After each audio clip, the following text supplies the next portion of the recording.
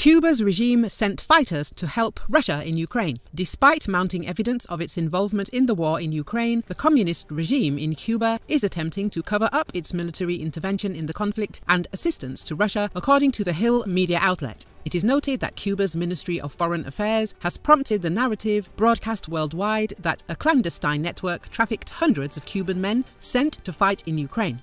Furthermore, it has blamed this criminal enterprise on the 17 Cuban citizens who face severe punishment. Cuba's communist regime has hardly hidden its affinity or, more accurately, subordination to Moscow. The Russian government negotiated an agreement with the Belarusian Deputy Defense Minister for International Military Cooperation, Valery Revenko, to train Cuban troops in that country and to increase military cooperation in a planned manner. In addition, various sources have confirmed the covert military operation carried out by the Havana regime against the Ukrainian people.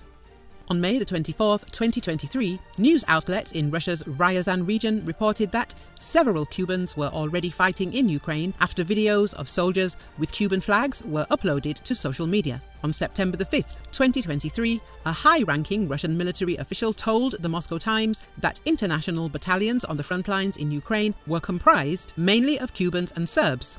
However, evidence has surfaced contradicting the regime's claims that those citizens had enlisted in the Russian army after they left Cuba.